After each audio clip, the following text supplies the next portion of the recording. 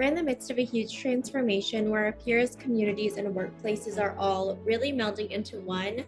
Welcome to Reimagining Company Culture. My name is Christina Giordano, she, her, and hers, and I'm the Senior Partnerships Manager here at AllVoices.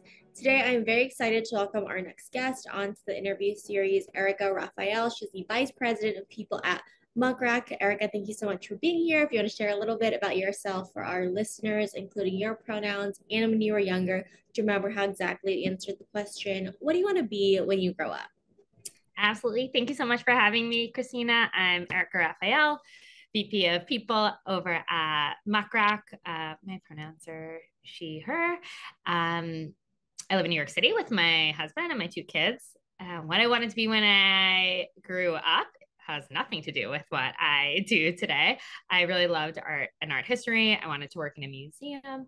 I did that actually for most of the beginning of my career and made a transition into people ops along the way. So my background's a little bit non-traditional, and my pivot into people ops has been a really interesting transition.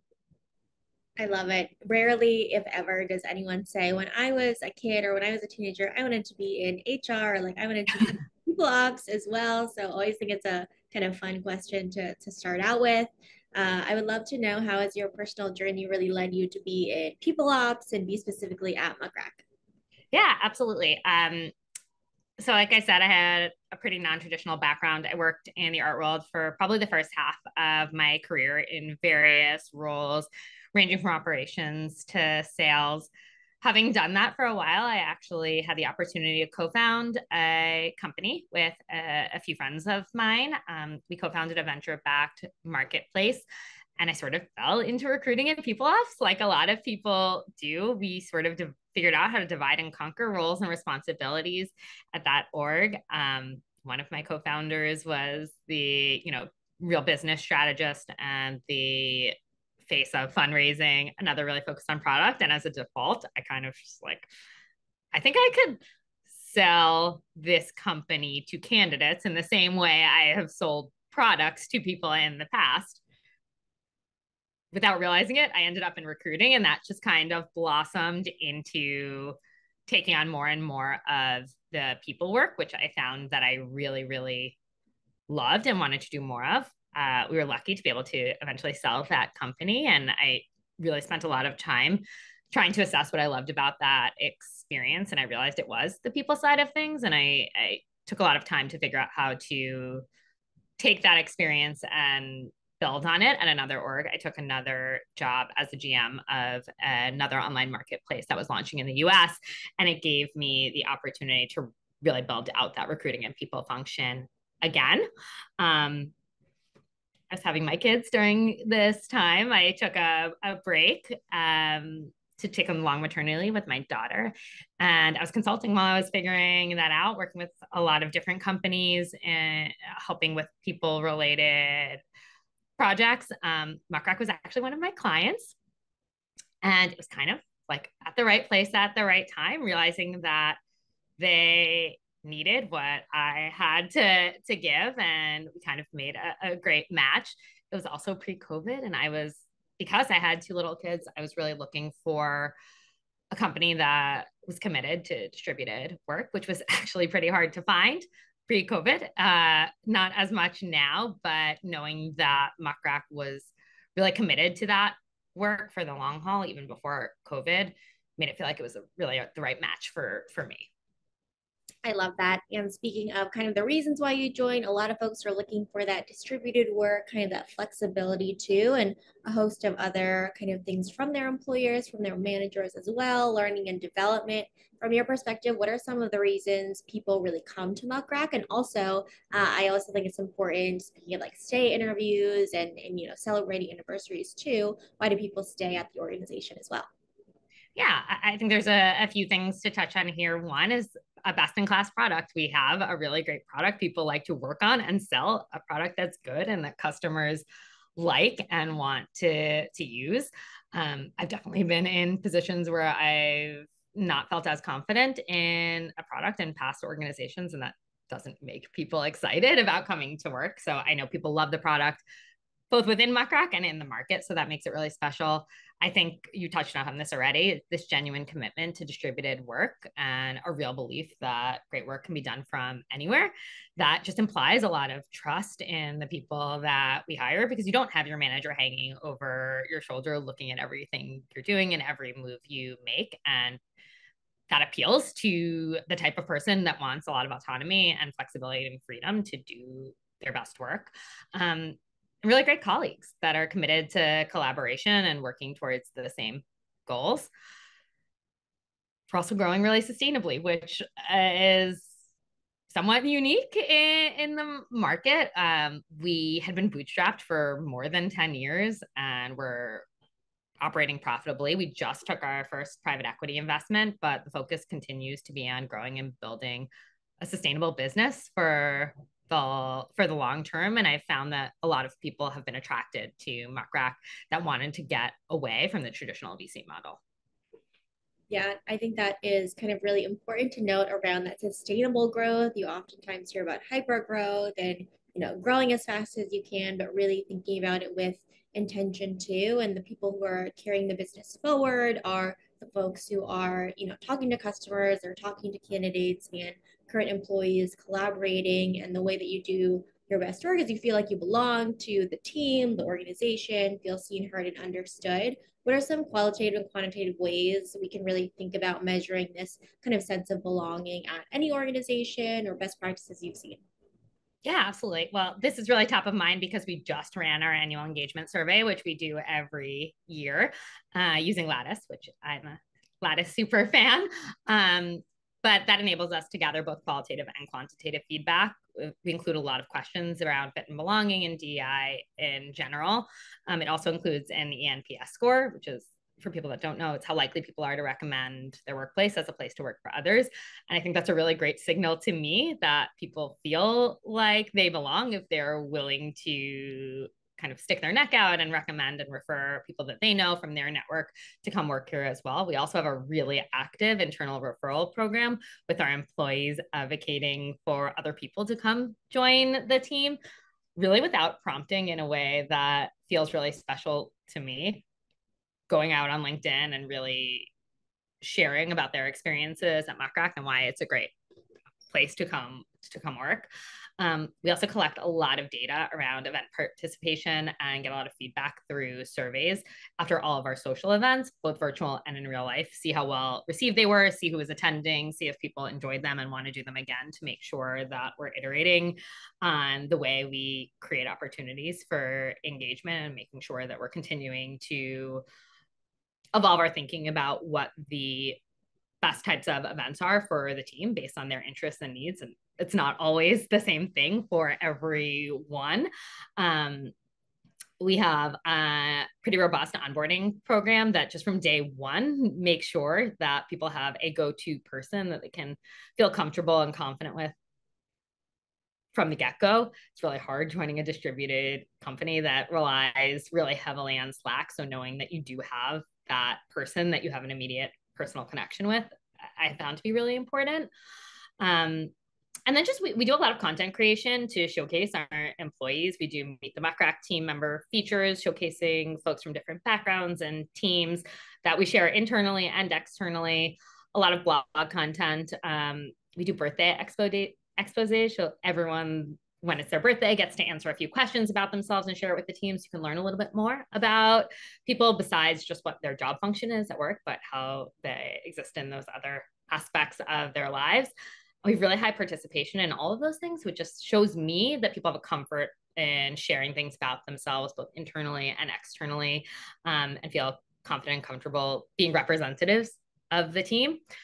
One thing that I'm super excited about in the post-COVID world is we're having our first all-team retreat in 2023.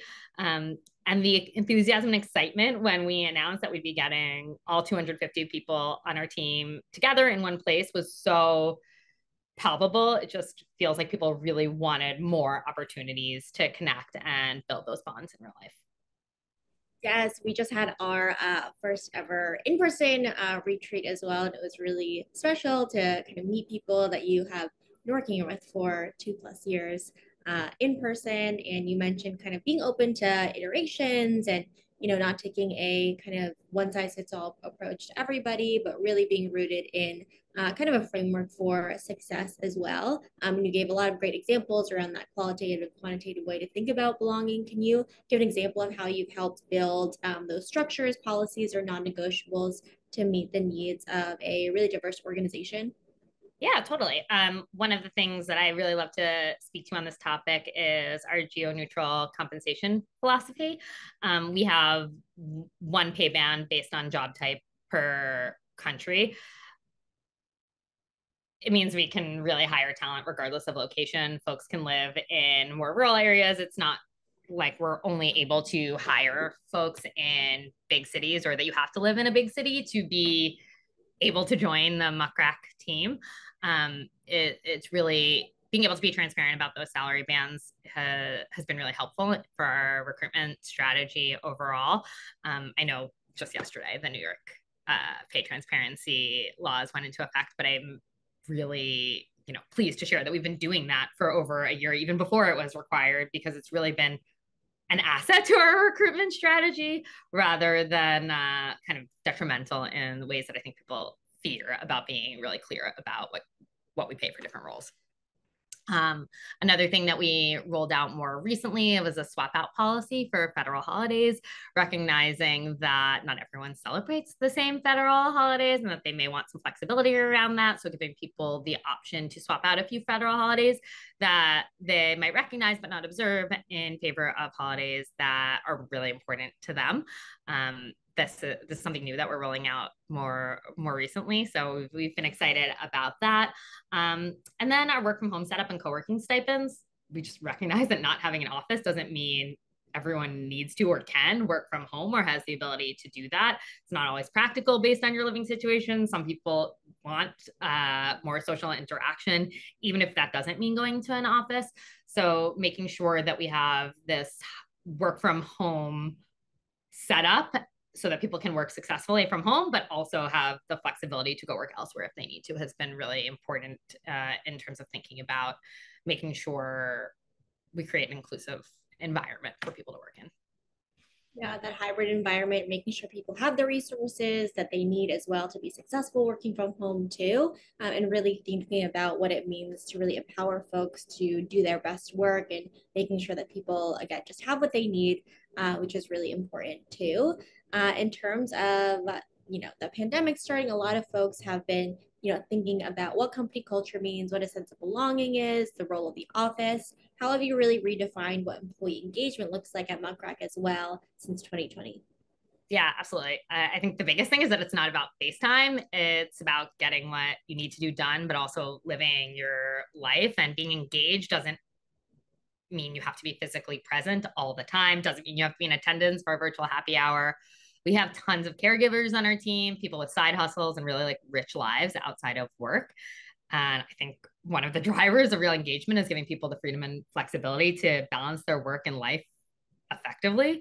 So to me, engagement is making sure that people feel like they do have that ability to balance all the things that are important to them, and that drives people to feel more committed and excited about their work. But I also think it means we have to be really intentional about creating opportunities for in real life connection. I mentioned we're doing our first team retreat. We're rolling out travel budgets so that departments can get together more regularly. We have a culture and events committee. We have hubs where we have a bunch of people that live in the same location and we make sure they stay connected. We use Donut, which is an app that kind of connects you to people that you wouldn't otherwise connect with automatically. And Slack gives you an opportunity to talk to people that maybe are outside your department or outside your team.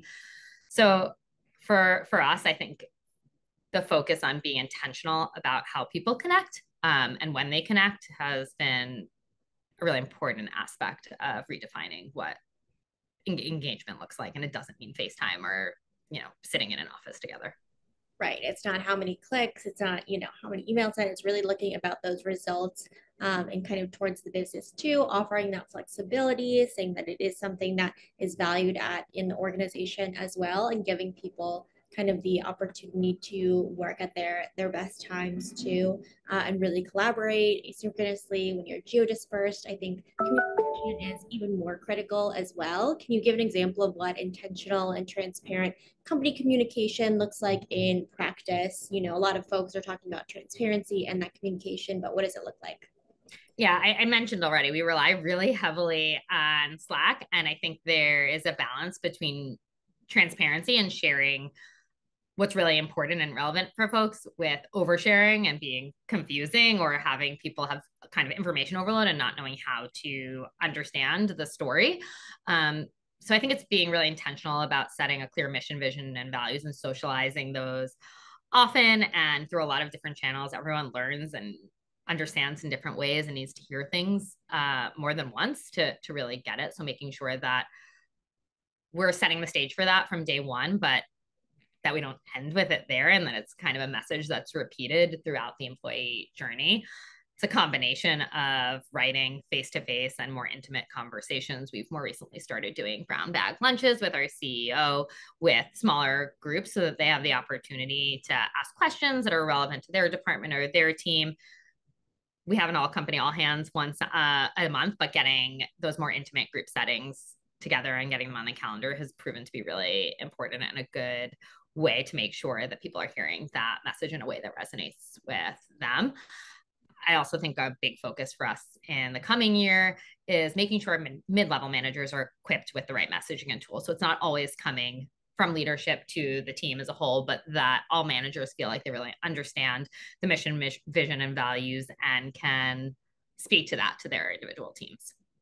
Absolutely. Mid-level managers are so important to that communication, often get so many of the questions that come forward as well from their team too. You mentioned a couple of different ways that you do this, especially when you are not in the same time zone or you're not in the same kind of city as well. But when you're thinking about those kind of meaningful moments of connection in a kind of a hybrid work environment, are there any other ways that you want to highlight that you really think about kind of cultivating or creating those as well, from the candidate experience, onboarding to the anniversary of someone at Muck Rack, and eventually if they become an alumni of the organization too? Yeah, absolutely. One thing that I really love that we've been able to carry forward is even as we've grown, we do anniversary messages from the managers to the whole company when somebody hits an anniversary milestone. And I find that they're really meaningful messages that are thoughtful and really speak to everyone's individual impact on the team that they've had, just giving folks a moment to shine. We also have a lot of special interest Slack groups that let people find folks that have similar common interests, and a lot of events where people can get together, even virtually, even if it's not like carving time out of your day. We often have little challenges on Slack. Every Monday morning, we have a Slack message. What did you get up to this weekend? And people post photos from wherever they were and whatever they were doing. And you just get to see a little bit more about your colleagues than the work they're producing or another touch point with them beyond just when you need something from them or they owe you something. So just creating those human connections and finding ways to do that in a way that feels natural, because not everything is going to feel authentic and right to every person. So just giving people a lot of opportunity to choose what makes sense for them in their life, in their day, and what makes them feel connected to the other people on the team. Yeah, I think that goes to your earlier point as well. When I asked about communication too, people receive information in different ways, just like learning styles. Everybody has a different learning style, and just kind of authentic avenues for connection too, and creating the space for it at work is really important as well. I think that there are a lot of conversations happening around how to create a really great company culture, talking about mental health, talking about really flexibility at work. Is there something that you are most excited to kind of see or hear in the people, talent, culture space right now? And this is kind of brought on purpose, but this could be anything. Yeah, and I think I touched on this a little bit earlier, really thinking about how to leverage in-person time differently and more effectively. We get these moments when we can physically be together. We know at this point we can work effectively remotely. We have all the tools to do that. So when we are in person in real life is the best use of our time, whiteboarding or doing those things that we really do have the tools to do effectively, even when we're not physically together. So for me, it's thinking about the best ways to use that time to make real and meaningful connections that can carry back over into the virtual world. We're still experimenting with that. We'll see how it goes with our first team offsite with this many folks, but I'm really excited to see how we can use that time to create really special moments that do enable people to do better work together when we are physically in the same place. Yeah, I think it's a huge opportunity to do something different, to really think about, what are the things that we can work on together to create really great pathways for, working remotely too. Is there anything, Erica, that I didn't ask that you want to share with folks who are listening, or underscoring any kind of key takeaways you hope people really bring with them? Yeah, it's nothing that you didn't ask, but I think about this a lot. It's just really being intentional about the programs and policies you implement. There's so much good inspiration out there. Other companies that are doing really exciting and interesting things, but understanding that the same thing isn't going to work for every organization, and that you really have to take what's out there, use it as inspiration, get good ideas, but figure out how to make it your own and how to make it work authentically in your organization. We don't have to reinvent the wheel, but you do sort of have to reinvent it for your company. And I think that's the biggest learning for me along the way, is take what's already out there, but figure out how to make it our own.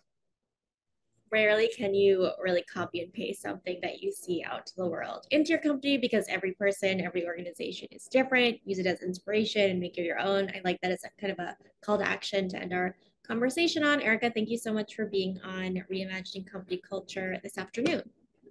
Thank you so much, Christina.